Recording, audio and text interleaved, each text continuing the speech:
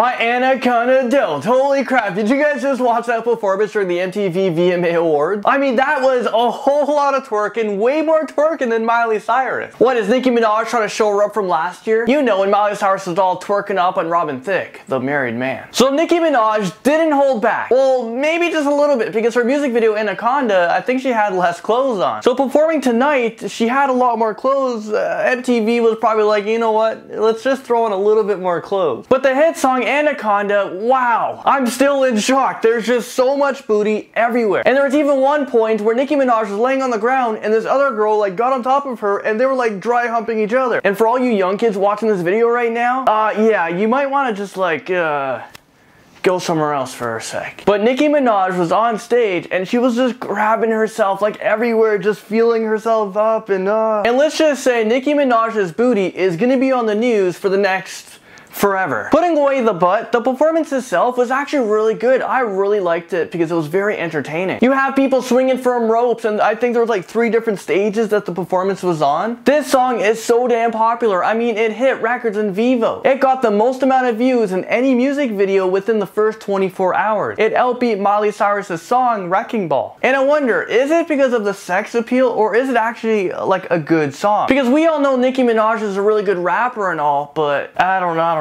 Anyways, LP viewers, I'm out of breath. I gotta run back, watch the show, and fill you guys in, and I'm gonna be here all night. So I'll see you guys in my next video.